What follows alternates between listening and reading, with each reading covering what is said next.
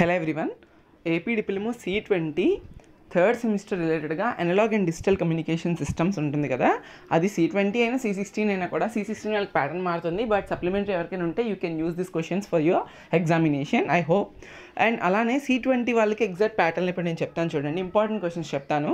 So every lesson చాలా important. ఇందులోని ఈ సబ్జెక్ట్ పాస్ అవ్వాలంటే మెయిన్గా మీకు కావాల్సినవి కొన్ని లెసన్స్లో మనకి బాగా డెరివేషన్స్ ఉంటాయి, ఆ డెరివేషన్స్ ప్రిపేర్ అవ్వాలి. అండ్ అలానే black diagrams are very very important ఈ లెసన్ పాస్ అవ్వడానికి. అండ్ కొన్ని వే ఫామ్స్ ఉంటాయి, ఆ వే ఫామ్స్ కూడా చాలా ఇంపార్టెంట్. అర్థమైందా? ఎస్ఏ క్వశ్చన్ మీరు ఒకటి రాస్తున్నారంటే ఖచ్చితంగా బ్లాక్ డయాగ్రామ్ అండ్ దాని రిలేటెడ్ ఏమైనా స్టఫ్ ఉంటే మ్యాటర్ కాకుండా డయాగ్రామ్స్ బాగా ప్రిపేర్ అవ్వండి. మ్యాటర్ ఎలాగైనా కొంచెమైనా రాయండి. అండ్ అలానే షార్ట్ ఆన్సర్ క్వశ్చన్స్లో మీకు ఎక్కువ బ్లాక్ డయాగ్రామ్స్ ఏం కనబడవు, అంత థియరీ క్వశ్చన్సే ఉంటాయి. ఆ థియరీ క్వశ్చన్స్ని మీరు మంచిగా ప్రజెంట్ చేయండి. For suppose explain features about AM లేదా ఇంకా సంథింగ్ ఏదైనా అడగొచ్చు. ఓకే, సో అలా ఏమైనా అడిగితే కొన్ని పాయింట్స్ కింద రాయండి, అది నేను చెప్పాలనుకుంటుంది. ఓకేనా? సో ఫస్ట్ ఆఫ్ ఆల్ అయితే వెయిటేజ్ చూసుకుందాం. వెయిటేజ్ చూస్తే మీకు ఫస్ట్ యూనిట్ నుండి, సెకండ్ యూనిట్ నుండి, ఫోర్త్ యూనిట్ నుండి, ఫిఫ్త్ యూనిట్ నుండి 8 మార్క్స్ వస్తున్నాయి. ఓకే, అండ్ ఫోర్త్ యూనిట్ నుండి మాత్రమే 2 8 మార్క్స్ వస్తాయి. రిమైనింగ్ 1 2 5 యూనిట్స్ నుండి సింగిల్ 8 మార్క్స్ వస్తుంది. థర్డ్ యూనిట్లో అసలు 8 మార్క్ క్వశ్చన్ లేదు, డైరెక్ట్ 10 మార్క్ క్వశ్చన్ ఒకటి ఉంది అండ్ 2 షార్ట్స్ ఉన్నాయి. ఫోర్త్ యూనిట్ నుండి ఒక షార్ట్, ఫిఫ్త్ యూనిట్ నుంచి కూడా ఒక షార్టే. బట్ యూనిట్ 1 అనేది చాలా హై వెయిటేజ్ ఉన్నది. మీకు ఎందుకు చెప్పనా, 4 షార్ట్స్ ఉన్నాయి. సింగిల్ 8 మార్క్ ఎస్సే ఉంటే 4 షార్ట్ ఆన్సర్ క్వశ్చన్స్ ఉన్నాయి. అండ్ యూనిట్ 2 నుండి 2 షార్ట్స్ ఉన్నాయి. యూనిట్ 3 నుండి కూడా 2 షార్ట్స్ ఉన్నాయి. So concentrate more on unit number 1, unit number 3, unit number 4 highest weightage కాబట్టి. ఓకే, మీ సిలబస్ ప్రకారంగా ఇప్పుడు నేను ఇంపార్టెంట్ క్వశ్చన్స్ నేను చెప్తాను. సో చూడండి, ఫస్ట్ ఆఫ్ ఆల్ అయితే యూనిట్ నెంబర్ 4 చూద్దాం. ఎందుకు యూనిట్ నెంబర్ 4 నేను చెప్తున్నానంటే మెయిన్గా ఇందులో మీకు ఒక్క షార్ట్ వస్తుంది.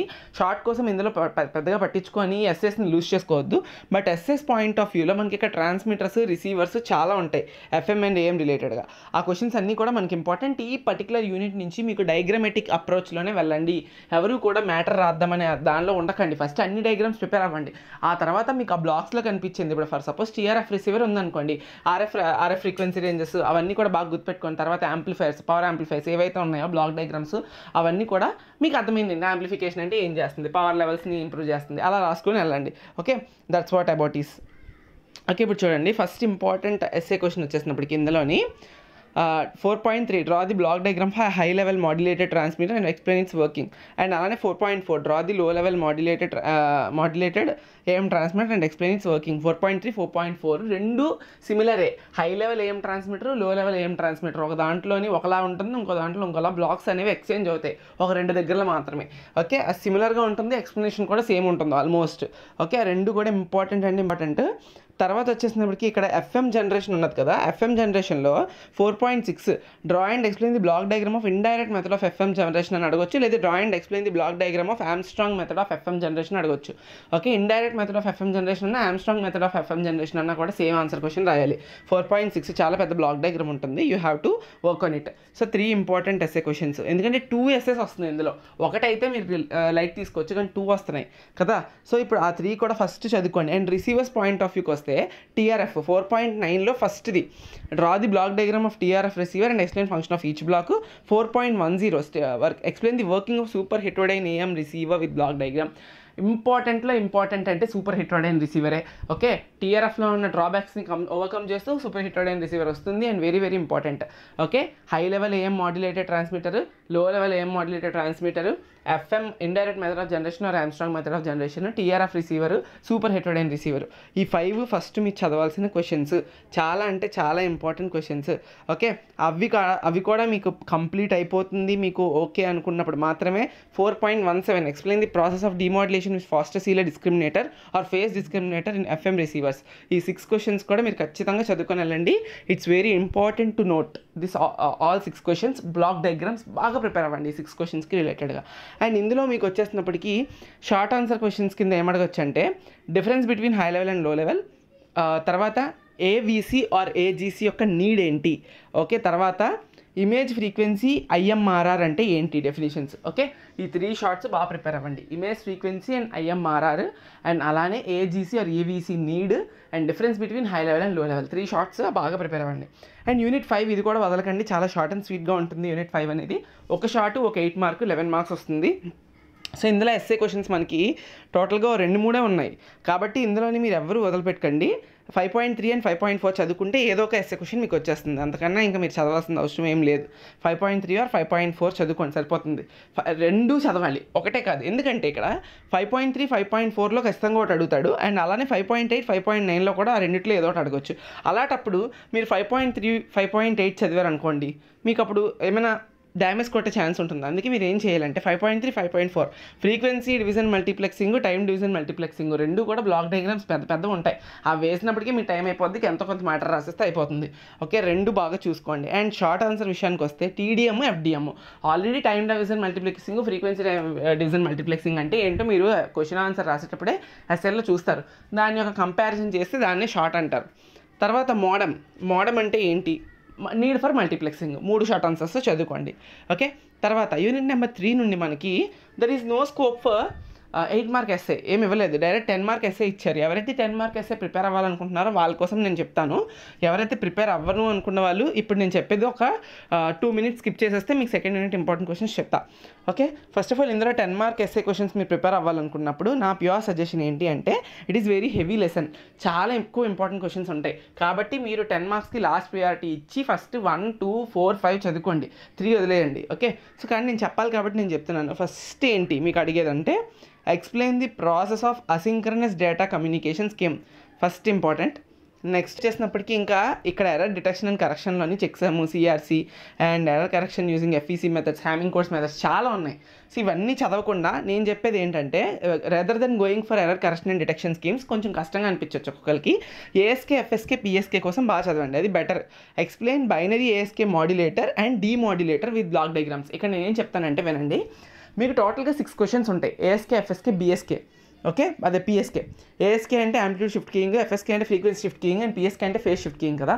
సో ఇందులోని టోటల్గా మీకు 6 క్వశ్చన్స్ అడగొచ్చు. ఇప్పుడు నేను డైరెక్ట్గా 3 క్వశ్చన్స్ కింద ఎలా చెప్తానంటే చూడండి, explain ASK modulator and డీమాడ్యులేటర్ with block diagram, అది first question. Explain FSK modulator and డీమాడ్యులేటర్ with block diagram, ఇది second question. Explain PSK modulator and డీమాడ్యులేటర్, ఇది థర్డ్ క్వశ్చన్. మీకు అర్థమైందా? ఇక్కడ ASK, FSK, పిఎస్కేకి modulation black diagram, డీమాడ్యులేషన్ block diagram 2 ఉంటాయి. ఆ modulation black diagram, డీమాడ్యులేషన్ black diagrams బాగా prepare అవ్వండి. కొన్ని ఈక్వేషన్స్ ఉంటాయి, వే ఫార్మ్స్ ఉంటాయి. ఇప్పుడు యాంప్లిట్యూడ్ షిఫ్ట్ కీయింగ్ అనుకోండి, ఎలా మనం డిజిటల్ సిగ్నల్తో మల్టిప్లై చేస్తే ఏ పార్ట్ వస్తుంది ఏ పార్ట్ రాదు, అలా ఫ్రీక్వెన్సీకి, అలా ఫేస్కి మనకి వే ఫార్మ్స్ ఉంటాయి, ఒక 3 వే ఫార్మ్స్ ఉంటాయి. ఆ వే ఫార్మ్స్ ప్రిపేర్ అవ్వండి. సో నేను చెప్తున్నానంటే 10 మార్క్స్ ఏవైనా అడగొచ్చు. కాబట్టి మీరు ఈ 3 techniques ASK, FSK, పిఎస్కేలోని only modulation black diagram, డీమాడ్యులేషన్ black diagram and అలానే ఆ మాడ్యులేటెడ్ వే ఫార్మ్స్ ఉంటాయి కదా, ఆ వే ఫార్మ్స్, ఈ 3 చదువుకుంటే you will get to know what is what.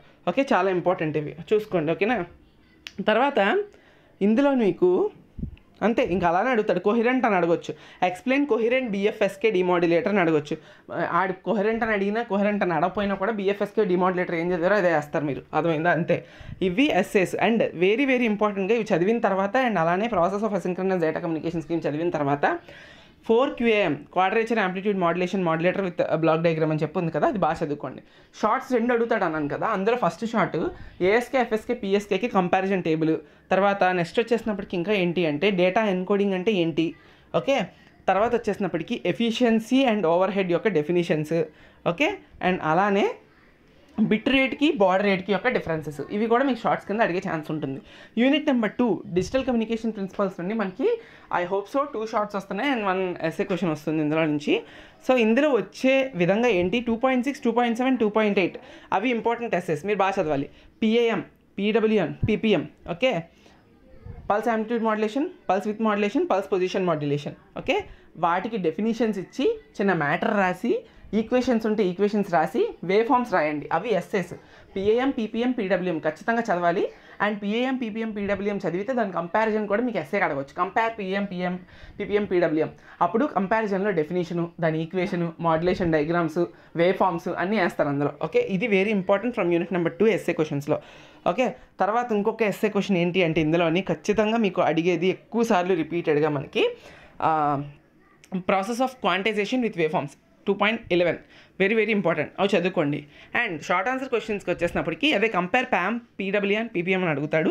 Quantization యొక్క డెఫినేషను, క్వాంటైజేషన్ నాయిస్ యొక్క డెఫినేషను అండ్ 2.2 వెరీ ఇంపార్టెంట్. తర్వాత analogue modulation టెక్నిక్స్లో what are the important questions అంటే ఇందులో మనకి 1 ఎన్ని ఉన్నాయి మనకి, ఒక్క నిమిషం friends. Okay, 1 essay but 4 shorts. So షార్ట్స్కి ఎక్కువ కాన్సన్ట్రేషన్ ఇవ్వండి. ఇది టూ మచ్ అబ్బా, ఇందులో 1 essay ఇవ్వడం చాలా దారుణం అసలు. మీకు చెప్పాలంటే starting C16 బ్యాచ్కి analogue modulation టెక్నిక్స్కి 39 marks ఎంత వెయిటేజ్ ఉండేది. అందులో నుండి 2 essays చాలా షార్ట్స్ కూడా వచ్చేవి. సో అలా ఉండేది కాస్త చాలా తగ్గించేసాడు వెయిటేజ్ యాక్చువల్ చెప్పాలంటే, ఎందుకంటే కాన్సెప్ట్స్ ఎక్కువ ఇందులో, పవర్ సిగ్నల్స్ అన్నీ ఉంటాయి, థీరమ్స్ లైక్ డెరివేషన్స్ అన్నీ ఉంటాయి కదా. సో వీ కెన్ ఏం ఎక్స్పెక్ట్ చేయాలనేది చాలా కష్టం ఇందులో.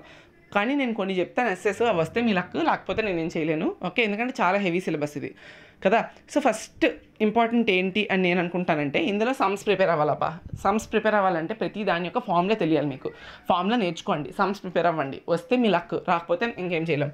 అంతకన్నా ముందు థియరీ క్వశ్చన్స్ ఏం చదవాలి అంటే మినిమం బేసిక్గా ప్రతి ఒక్కరు చేయాల్సిందే explain basic elements of communication system with block diagram 1.1. Me luck అది అడిగితే కనుక ఇంక హ్యాపీ, మీరు ఇంకా ఎగరేస్తారు ఆ రోజు, అంత ఈజీగా ఉంటుంది అది.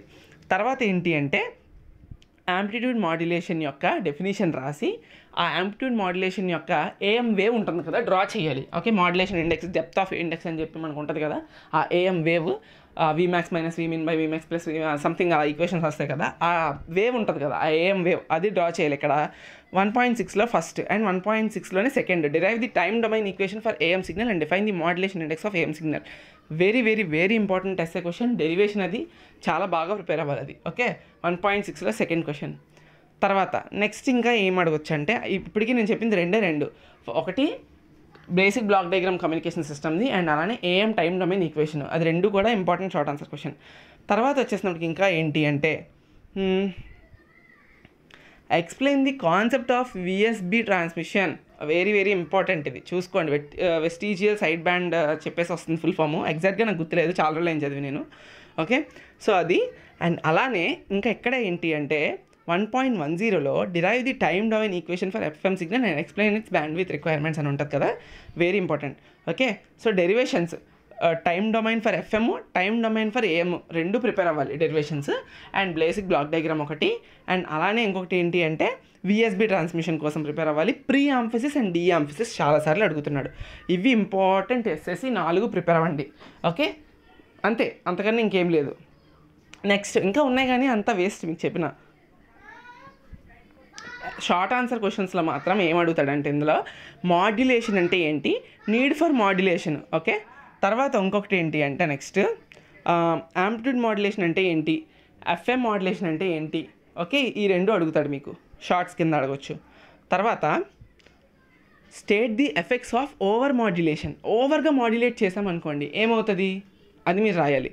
తర్వాత నెక్స్ట్ ఇంకా వచ్చేసి ఏమడుగుతాడు అంటే modulation index, define modulation index of FM signal, అదొక షార్ట్. తర్వాత merits of FM over AM. తర్వాత ఇంకా ఏంటి అంటే signal to noise ratio, noise figure, noise temperature యొక్క డెఫినేషన్స్ అయితే ప్రిపేర్ అవ్వాలి. Okay, this are the important questions. Pass అవ్వడం ఈజీ, సబ్జెక్ట్ ఏం పెద్ద కష్టం కాదు, బట్ ప్రిపేర్ అవ్వడం కష్టం, ఎందుకంటే సిలబస్ ఎక్కువ ఉంటుంది ఇందులో. Okay, that's what I'm going to say. And బాగా ప్రిపేర్ అవ్వండి, బాగా పాస్ అవ్వడానికి ట్రై చేయండి. Thank you so much.